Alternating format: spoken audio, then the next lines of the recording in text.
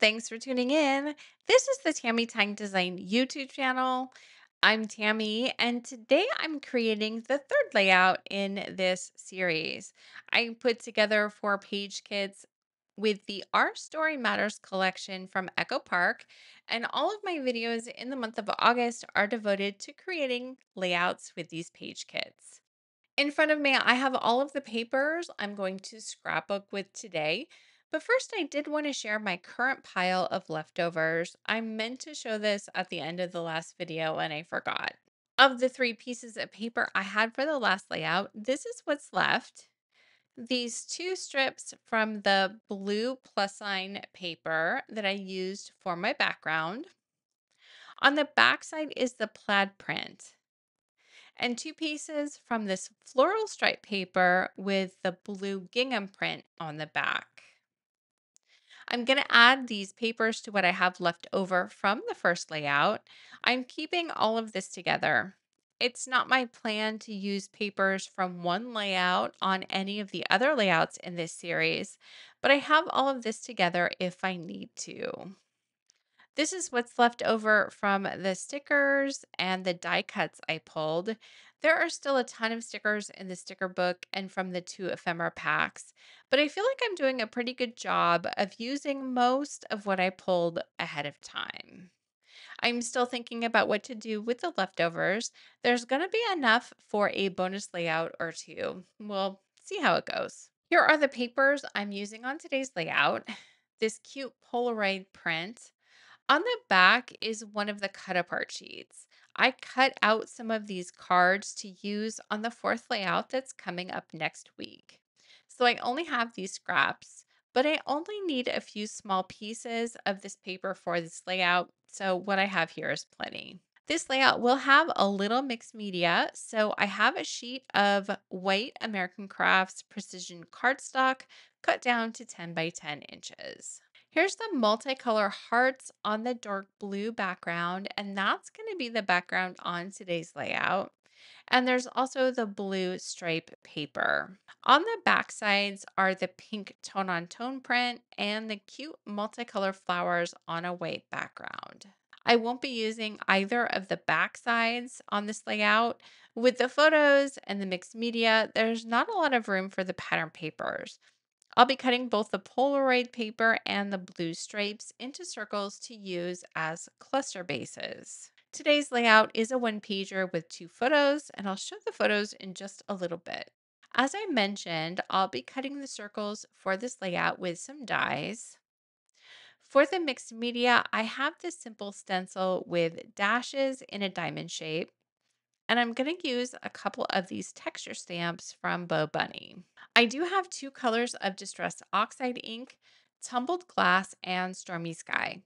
I think Stormy Sky is going to be the winner. It looks like it's a better match. Tumbled Glass is brighter, but Stormy Sky is more muted, and that's probably going to work better for what I want to do in the background on today's layout. The stamping will be minimal. I'm going to use the paint strip stamp behind my photos for grounding and for a place to add embellishments to. On my tray, I'm still working through these labels. I'm putting 1 or 2 on each layout. I do have a lot of stickers and die cuts pulled for this one. There are no florals in the papers, so I'm going to be adding florals with the stickers. I just pulled this whole sheet from the sticker book. Here are a few others that I pulled from the larger sticker sheet and more of the word sentiments. I also have a few die cuts here from the ephemera pack. I think that's all for this layout. I need to go cut my papers, do some die cutting, add the mixed media to my cardstock, and then I'll show you my design ideas for this page. Here's my white cardstock background with the mixed media added. I also added a yellow cardstock frame, just 1/8 of an inch all the way around. I did add a little inking through this stencil in 3 different spots with the Stormy Sky Oxide ink. I'm glad I went with this color. It's exactly what I wanted. These spots will be leading to my 3 embellishment clusters, and it gives me a layer in the background that's flat to the page, not adding any extra bulk to everything else I will have going on. I also took this paint swatch stamp from the Bow Bunny set to add the darker stamping, which will go a bit behind the photos. And then I added this bit of the bigger stamp, just inking a small edge next to it. This will help frame my photo a bit and help ground the flower stickers I will add. I don't always think to add stamping to my pages like this. It takes time and you have to kind of think it through ahead of time. At least I do. Pulling everything out and giving it time to dry and cure is what usually gets me.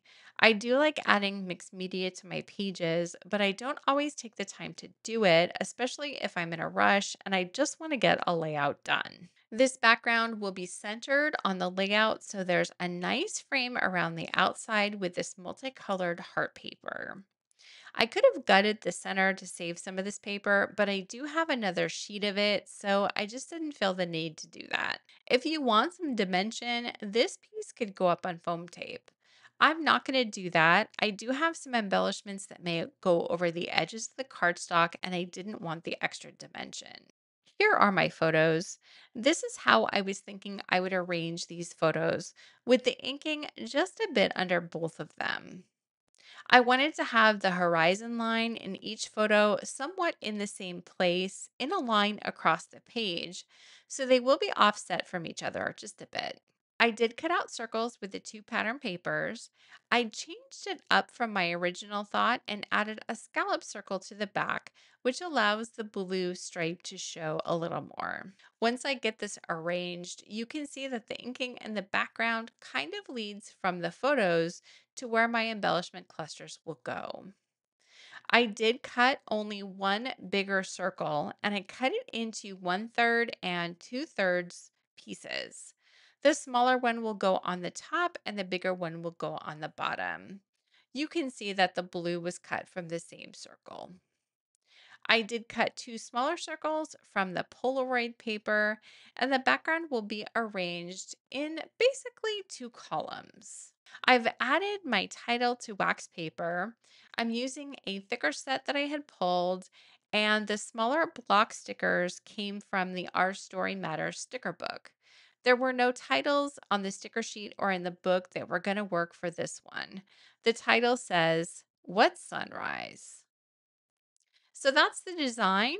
I'm going to go glue everything down and then we can work on the embellishments.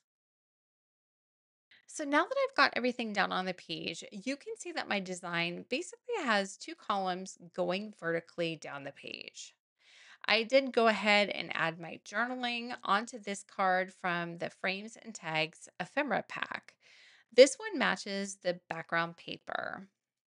One of the problems I always have when I'm making my layouts is that I tend to think about my photos, making room for the title, and all the fun embellishments, but I often overlook journaling space. You can see on the page, there's not much room for journaling.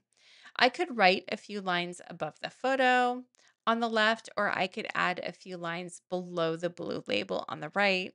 I didn't like either idea, and I didn't want to figure out how to incorporate this big journaling tag into my design, so I'm tucking this behind the left photo. I don't mind adding journaling by hand directly to the page if there's enough room, but I do have a hard time making my handwriting small enough to fit on just a few lines. And on this page, it just wasn't going to work. So I have these two circles that will act as cluster bases for this page. I'm also going to add some flowers to the sides of each photo. And I will also add a little something down in the bottom corner. So, like the last layout, there's going to be more than three clusters, but I'm going to use a lot of the stickers, so it's a good thing. I added the date to the blue label, and I'm going to add the yellow label too. I will cut this one in half and use it in both the top and the bottom clusters. For the die cuts, I know for sure I'm going to add this phrase. So, this happened up here in the top cluster. I'm going to add make today beautiful down here. And this one can go off the page a bit. This other phrase is going to end up in the leftover pile. There's just not enough room for it. Down in the left corner, I want to add this typewriter die cut. Since I added the green letters in the title, I'm going to try and get a bit of green in all of my clusters. For stickers, I'm mostly using these flowers and they already have green built into the leaves, so that makes it easy. I'm going to grab the sticker sheet with all of the phrases and look to see if there's any phrases in green, just in case I need another pop of green somewhere. And yes, there are still two on here if I need more green. I think I'm going to work on the bottom cluster first. I want to add this sticker that says Our Story to the typewriter die cut. As I start to build out this layout, I feel like things started to get really crowded. My vision was for the heart background paper to have presence and to be seen, so I cut the white cardstock down to 10 by 10 inches, and that forced everything else to be contained within that smaller canvas. As I usually do, I'm going to fuss around with these clusters a bit. I like to test things, try this and that, swap things out, and see what looks best. That's hard to do sometimes with stickers. That's another reason I haven't always used them. And yes, I know I can use a powder tool, but I didn't have one nearby. Once I get the camera on there and add the phrase through my lens, this cluster really comes together. But it's busy. What was driving a lot of my decisions is that the photos are not the best quality. They are the only photos I have of this moment, so I'm going to use them. But since the photos are not as exciting to look at, I wanted to fill in the rest of this space to bring in the interest. My intention for the inked spots under the photo was to help ground the flowers that I'm adding to both photos. That way, the stickers aren't just floating there. So these photos. My husband and I went to Savannah, Georgia for our honeymoon. COVID was still around, and at the time, neither of us wanted to get on a plane. We can drive to Savannah and still feel like we were away, and it's a fun place to explore. Well, I had been to Tybee Island for a family reunion a few years prior, and Tybee Island is about 45 minutes from Savannah. One of my favorite parts of that trip was showing up on the beach early every morning with my cousins to watch the sunrise. I wanted to share that with Michael, so we got up early one day and I dragged him out to Tybee Island. And when we got there, it was hazy and cloudy, and we didn't even see the sun until an hour later. My husband was a good sport about it, especially when we found a great hole in the wall diner for breakfast. We both love to find places like that, so it was worth a trip out to the beach. But it was still ironic that the only reason I wanted to go out there was to see a sunrise, and we didn't get one because the sun was covered up by the clouds. So that's the so this happened story of this layout. I will admit that the clusters didn't come together very smoothly. Because I had pulled so many stickers and die cuts, I was really trying to use as many of them as I could, and it took some trial and error to figure out the right combinations.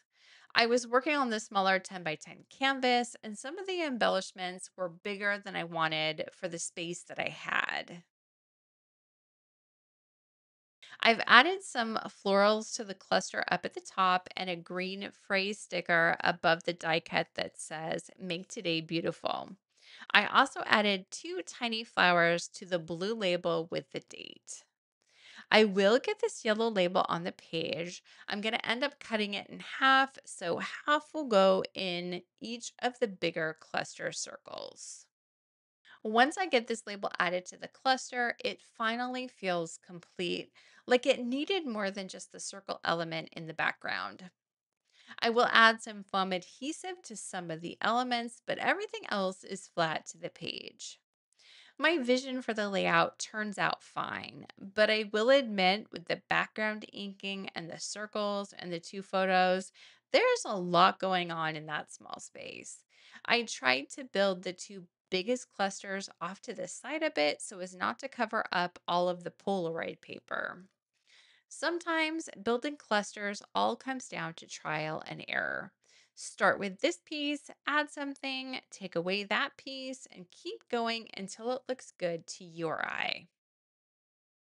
Like so many creative things, you can try and use a formula, like starting with your largest cluster element first and adding smaller pieces from there. But it doesn't always work. I started with my biggest pieces in the bottom cluster, but it didn't feel finished until I added the yellow label underneath. If I had started off with the label first, I'm not sure I would have built the same cluster. I'd love to say I had it planned all along, but this layout took on a life of its own as I added more stickers. There is interest around my photos, and I have clusters to draw the eye around the page, and there are multiple visual triangles within the groups of embellishments. For finishing touches, I'll end up adding three of the smaller pearl brads. Because there was already so much going on, I felt like the smaller finishing touches, the better. I picked out a pink, blue, and a green pearl, one for each cluster. And before I'm done, I will end up adding a bigger brad that says story to the flowers on the left photo. I'm also adding a few puffy hearts from Freckled Fawn in each of the big clusters. I thought about topping it off with some of the clear drops from Pink Fresh, but I thought better of it. Just because I have all the things doesn't mean every page needs all the things. So that is where I will call this one done. If you'd like to download a sketch of my completed layout, there is a link in the description box below to the series bundle that includes all four sketches from this series with some bonus options for each one. I'll be back next week with the fourth and final layout from this series. See you then.